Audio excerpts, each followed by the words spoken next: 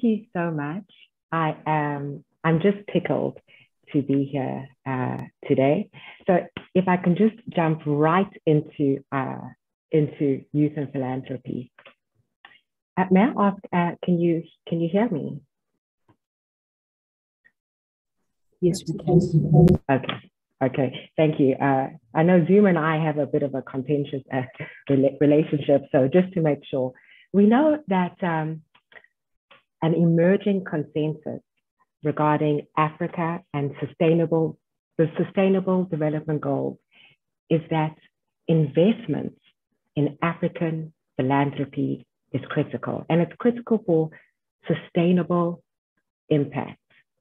And we also see that this was highlighted in the African Union's Agenda 2063, and also in several other regional and national development documents on the continent.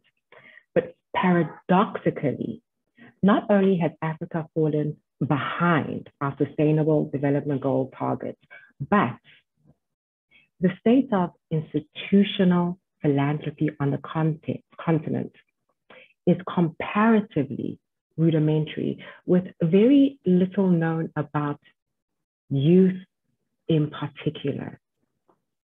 Therefore, the potential of the youth as a source of community change is largely unrecognized. So here, we also find that the institutional mechanism for engaging them, and that is the private foundations, those foundations that we've known, that we've studied, that to engage with youth, we find that so far they've performed only marginally. And this is due to a lot of woes, such as the lack of resources, poor capacity, lack of coordination, perhaps.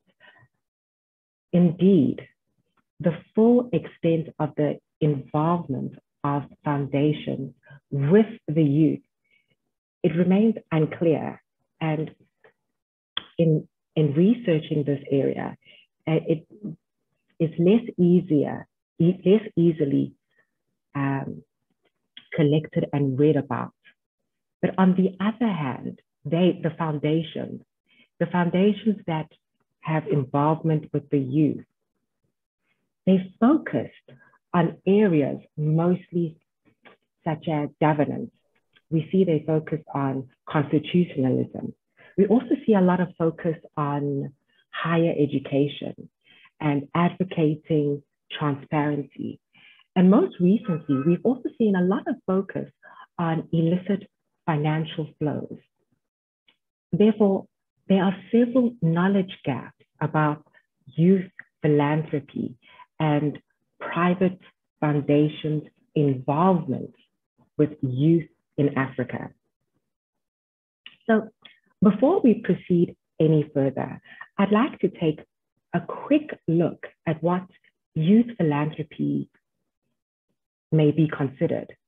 And I take delight in the definition of youth philanthropy presented by a young philanthropist, only 14 years old at the time, Maya Saru. Now, she succinctly describes youth philanthropy as a movement. She describes it as a movement where kids and teens come together to change the world. And she adds that youth philanthropy brings about the idea that the youth don't have to wait until they're older to make a difference. And also that they don't have to rely on their parents, their guardians, or older adults to make a difference in this world. According to this 14-year-old Maya, youth philanthropy is the notion that the new stream of visionaries are looking to change the world, but also to change their thoughts, and with a sense of urgency. And that's what I like, the sense of urgency. So Now that I've articulated a general understanding of youth philanthropy, we can better understand the knowledge gaps that I raised previously. And these are the gaps in youth philanthropy generally, and particularly with private foundations' engagement with the youth in Africa. So with these knowledge gaps, there's a certain situation that is created. And these situations, they prompt three important questions, three key questions for us to think about. The first one, how does one critically and comprehensively assess the current state of youth philanthropy in Africa in relation to developments in other developing regions and elsewhere? The next pressing question that the knowledge gap poses is, what role can private foundations play in the development of youth philanthropy in Africa? And this is in light of the Sustainable Development Goals. And then the last pressing question is, what kind of adult citizens, and this is important, what kind of adult citizens does Africa envisage today's youth to be as leaders and social change agents? And following, how can youth in philanthropy contribute to achieving this goal? Now, in the US, for example, where the youth philanthropy movement has been active and documented explicitly for at least the last 2 decades, we see that development programs have been combined with classroom education and hands-on projects. And this approach encourages the youth to become active agents for building strong democratic communities, to also promote youth service and giving, as well as to nurture them to develop into productive, but not only productive and self-aware adults.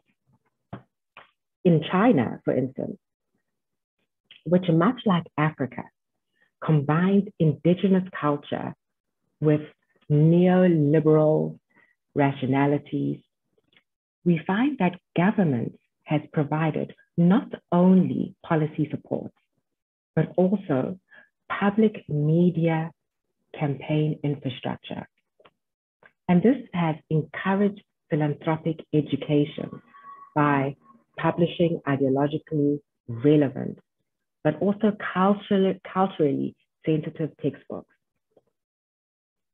So we see that in the end, the youth in these situations are reported to have improved their ability to apply their academic activities to the real world. So undoubtedly, youth in philanthropy projects enhance the life skills while providing the opportunity of the youth to give back to their communities. A useful perspective is to adapt one that considers children and youth to be treated not as future leaders, but as citizens in their own right, and as citizens to contribute to the Sustainable Development Goals now, as well as in the future.